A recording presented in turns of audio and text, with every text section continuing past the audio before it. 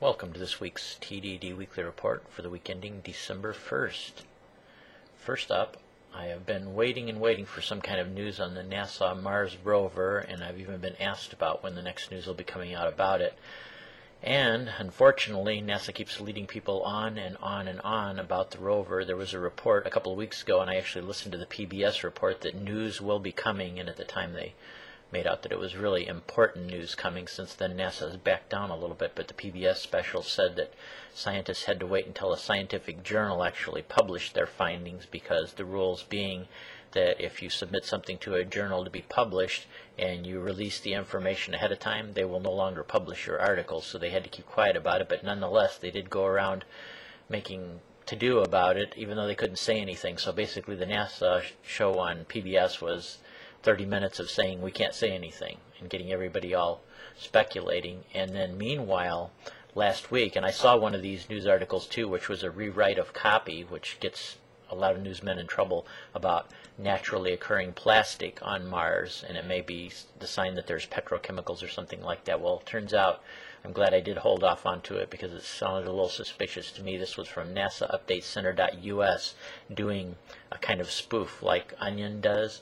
And they were a promotion deal that put this together, along with they replaced the face on Mars. Remember the famous face on Mars with the Chewbacca face on one page of their website? So it was basically a spoof and satire of NASA, and NASA got so ticked off about it that they actually asked them to pull the photograph down.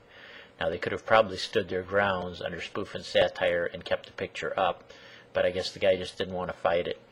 And I guess they could have some grounds if for some reason they could prove that this person with malicious intent was trying to deceive people into believing it was a real NASA report, because part of the article he did quote actual officials of NASA, and he did dress it up to look like an official NASA release. But still, being that it's a government organization, and if you're a government organization or a public figure, you have a lot to prove to try to get somebody to back down from spoof or satire being fair use. I guess the guy just didn't want to bother spending the money to fight it anyway, and he did pull it down. But yeah, that article about naturally occurring plastic on Mars is just totally bogus. And now, since then, on Thursday, NASA even backed down and said, well, it's not even going to be earth-shaking or really super important. It's just going to be a regular news release as of here. It's going to be Monday, December 3rd, and I'll give you the link to it. It's on jpl.nasa.gov, and there's links down below. They're going to be streaming it on Ustream as they normally do, and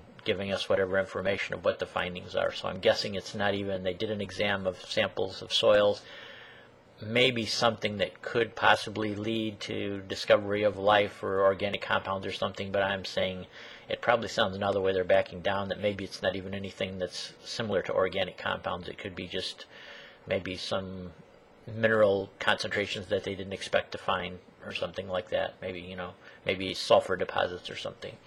So that's my best guess. But anyway, we will know as of Monday, and I will be sure and let you guys know if there is anything whatsoever significant about that. I will be reporting that next week, if not sooner. If it's very significant, of course, I'll probably post it sooner, but I'm not really sure at this time. Next up, this was sent to me by my friend Phil, Kuka writer. This is about anamorphic illusions, and I really love this. I'll post a few of the pictures here of the guy. He printed out these pictures that were out of perspective, but when you look at them at just the exact right angle, they almost seem to pop out with three-dimensional looks to them. And the nice thing about these optical illusions, a lot of the optical illusions, once you know it's an optical illusion, it kind of spoils it and you never see it again. But I don't care how you know that this thing is an optical illusion, every time that it's done the correct way, your mind still wants to tell you that you're looking at a three-dimensional object.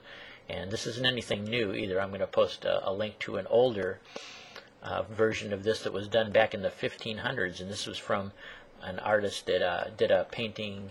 It was called, let me look it up here too. Hans Holbein is the Hans Holbein. His painting called The Ambassadors, and the painting itself has a picture with a little smudge. It almost looks like kind of like a diagonal smudge in the bottom of the picture, but if you're entering the room from the right angle and look at the painting from an obtuse kind of angle, you will actually see that there's a skull painting, and it looks just in the right proportions. When you look at it at the right kind of angle, it's no longer stretched out and it looks like a perfect skull. So that's kind of interesting too, and it's something that artists have been doing for quite some time.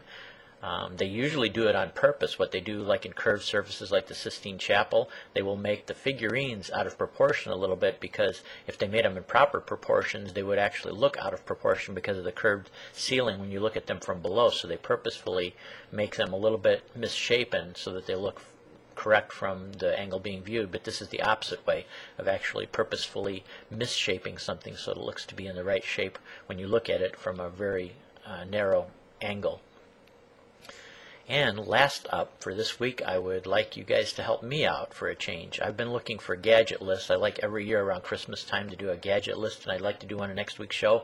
Only I'm having a very hard time finding any kind of top 10 gadget list that isn't just 90% or more, or all of them being smartphones and tablets. And I want to get away from smartphones and tablets for a while. We've been inundated with them. So I want you guys to help me out. It doesn't even necessarily have to be an electronic gadget. I would like to get a good selection of mechanical gadgets too, or something like an unusual tool or something like that. But give me your idea of a couple of items, 1 or 2 items, whatever you think of, that I could add to a top 10 list for somebody that's really into gadgets, technology, geeky type of gifts like that. I would like you guys to give me your ideas, and I would like a selection too. Maybe if you could think about it, give me like a $25, something in the $25 range, and then maybe something in the $300 range. So for somebody on a budget, what could they get their favorite geek or gadget lover? And for somebody that's got a little bit more money to spend, what could they give their favorite? Or pick out for something that you would like somebody to give you. Maybe you've got a couple of things on your Christmas list, something not expensive, something quite expensive, and if it would be given to you, you would like it as a gadget type of gift. So let me know about that. As usual, all the links below to all the articles and everything, and within the next 24 hours there will be a TDD supplemental. I hope some of you guys are actually tuning into the supplemental. It'll be stuff I'm working on for future projects, maybe something that never even is going to appear in the TDD report, but I hope it's something that people that want maybe a little bit extra above and beyond the regular TDD report would be a little bit interested in. So take care, everybody. I will catch you next week.